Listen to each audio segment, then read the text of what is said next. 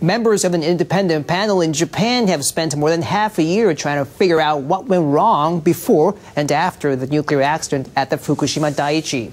They released an interim report last month heaping blame on the government and Tokyo Electric Power Company. We're digging into the document on this week's Nuclear Watch. The report faults authorities for failing to predict the tsunami, for the emergency procedures they followed, and for the way they communicated.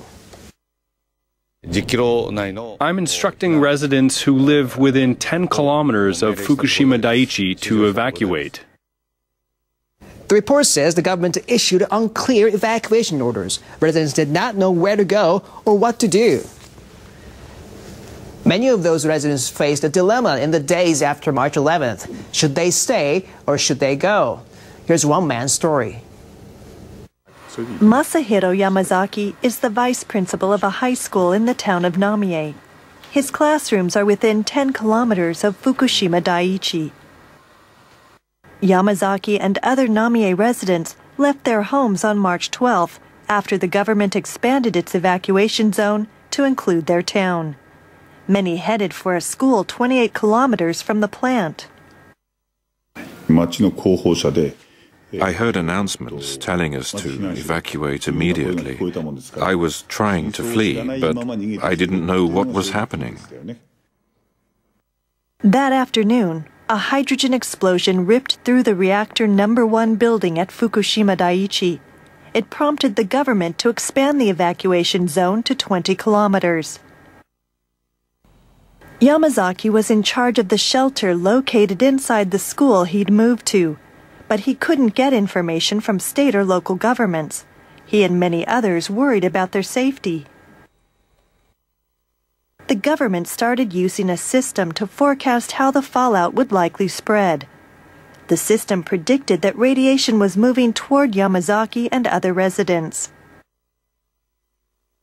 But the government didn't share its predictions with the public, and the interim report says the government didn't even plan on using the system when it arranged its evacuation. Yamazaki and about 1,200 others stayed in the shelter for about 4 days.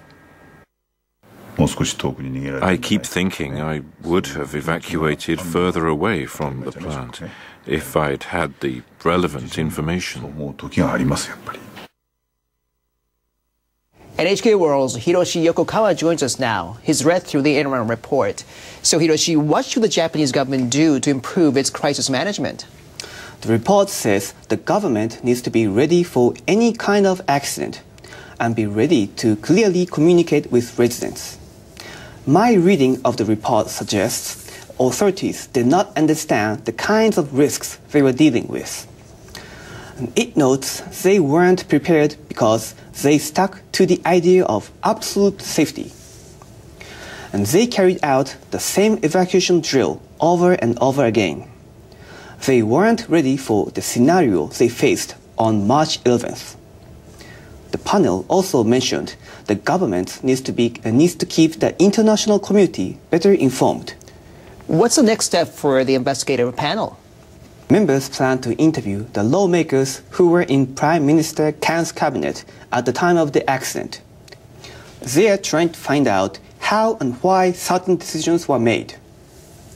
The panel will also investigate the history of nuclear power in Japan and Japanese social structure that contributed to the accident. The final report is expected by the summer. Thanks, Hiroshi.